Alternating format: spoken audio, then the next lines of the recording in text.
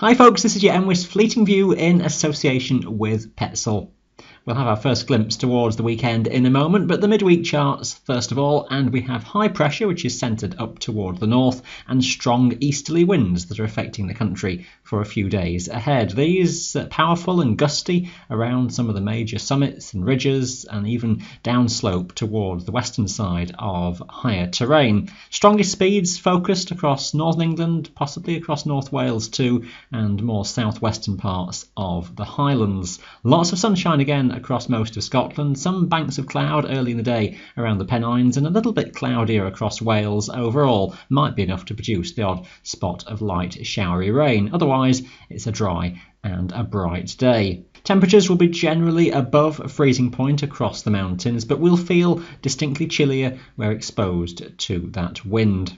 Dry and blustery conditions again on Thursday. Not quite as windy as Wednesday across northern England, but still very gusty and feeling chilly where exposed on those high tops. Plenty of sunshine around once more, best across western regions, bit of patchy cloud further towards the east. Just a chance of 1 or 2 showers forming over England and later in the day towards Wales, just coming in from the east.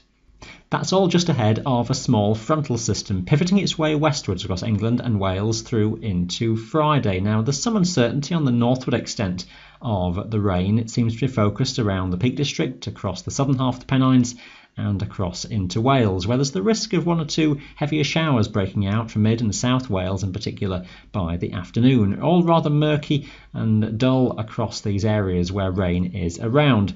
A chance that the Lake District could just escape dry, but just watch for some rain encroaching in from the south at times. Scotland stays dry and sunny with best of conditions extensively in western areas. It will be windy though, really across most regions. Southern Scotland across into northern England, gale force winds likely across the hills and mountains.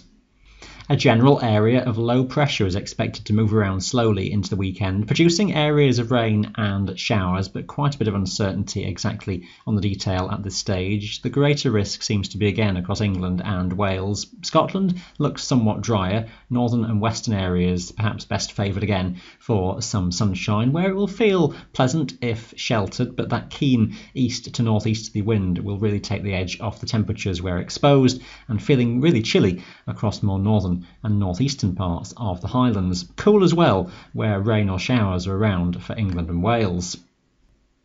Now, it looks as though low pressure is going to move out into the North Sea by Sunday, but that leaves still a legacy of areas of showers, some sunny spells around as well, and it could well be that northern Scotland sees more in the way of showers by this stage as the wind turns further around towards the north, and that dragging in some increasingly chillier air across northern Scotland, with showers then falling as some snow or some hail as summit temperatures fall back just below freezing point.